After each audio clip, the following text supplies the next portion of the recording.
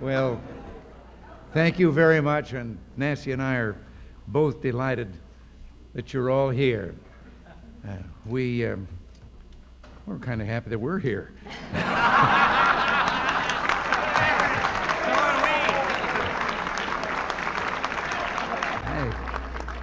I know you've been reading a lot about what's going on here in Washington. Some of it's true.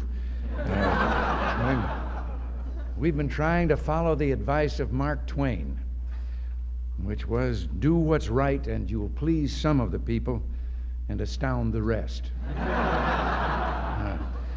There's been some criticism, however, that we don't have a definite foreign policy, that we haven't been doing enough about that, and that's not true at all. Just the other day before he left for China, Al Haig sent a message to Brezhnev. Said, roses are red, violets are blue, stay out of El Salvador and Poland too.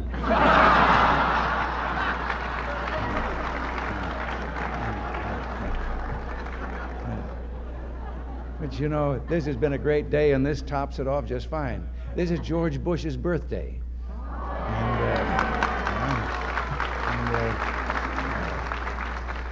We have a great relationship, and George was very tactful. He hasn't told me how young he is. But I thank all of you seriously for the work that you've done, not only in the last election, but also throughout the years of even our losing campaigns, when we were winning those moral victories. But our victory in November was due to the accumulated efforts that you've made, and it just took a little while for the message to get through. The victory at the polls leaves us with a tremendous responsibility to do the things that we've talked about for so long. I think I've learned in the last 5 months how important it is that we as Republicans continue to work together as a team to accomplish our objective. And thanks to your help in keeping the heat on at the state and local level, we've succeeded in getting our budget cuts through Congress. I worried for a while when that happened that maybe Dave Stockman was too young. He rushed right out and got a giant piggy bank. But I can tell you right now that we're going to get the tax cuts also.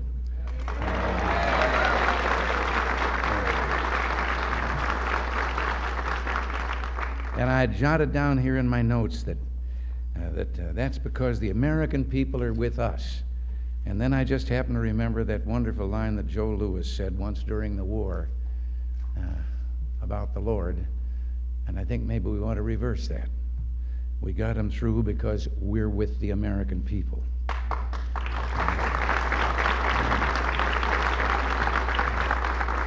I know you've heard some of the arguments that they're using over on the other side about why we shouldn't do this. And you probably run into some of them yourself. And when they do, just tell them that our true choice is not between tax reduction on the one hand and avoidance of large federal deficits on the other.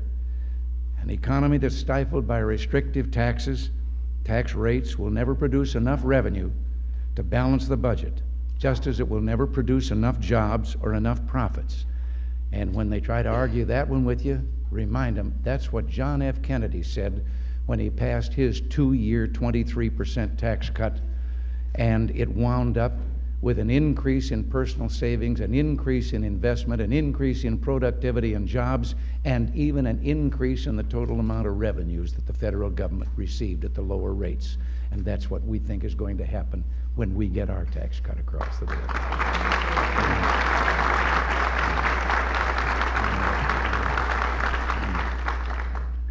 America is on the edge, I think we're all aware of it, of an era of good feelings. Our budget proposals, with the pruning of excessive regulations, steady monetary policy, can and will restore vitality to our economy. And believe me, a better America, and the better America is, the better it'll be for the Republican Party. You know, recent accounts have described it sometimes as the Democrats as being in disarray. So what else is new? Will Rogers, a number of years ago, made the point that he said he did not belong to any organized political party. He was a Democrat.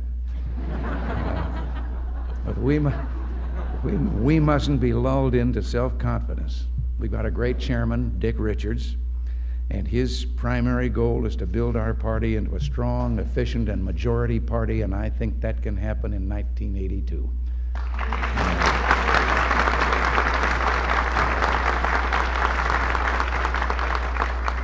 Some historians are suggesting that the election of 1980 was a turning point, a watershed election which rearranged party loyalties for some time to come.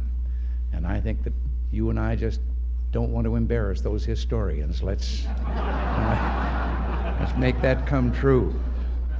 But looking around this room, I see old friends. Tommy Thomas right there. Saw him last night out. We were out at a thrilling thing that I wish all America could see. Everybody should see it. It's a great ceremony by the Marine Corps. And you looked at them and you just couldn't help but want to stand up and salute and sing the national anthem. It was a very wonderful, wonderful ceremony to see. We feel the same way about you.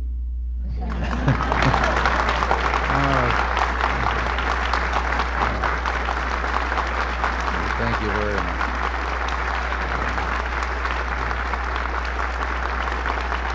Thank you. Well,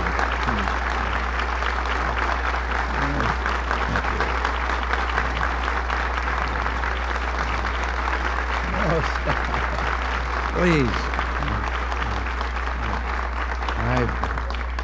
I'm not going to try to go on with anything after that. We've been through too much together, and I'm anxious to have at least a few minutes here to chat with you down there on the floor, and I'll anticipate one question, so I only have to answer it once. I feel just great. As a matter of fact, during the last visit to California over Decoration Day, we did some horseback riding, and the other day up at Camp David, the Mexican President Lopez Portillo, and I played hooky from the business meeting and went horseback riding again, and that fixed things up just fine. So now, if our finance chairman is within reach someplace, Mr. DeLue, I just want to buy a ticket as a sustaining member of the Republican National Committee. Now I have a membership card for you. All right. So you'll be all set. Card number 1. And the Vice President has card number 2. Well, all We right. appreciate that. That sets us off to add a few million people. Okay. Thank you, Mr. President. All right. Well, thank you all for being here, and as I say, we're going to try and say hello at least to a few of you down here in the crowd.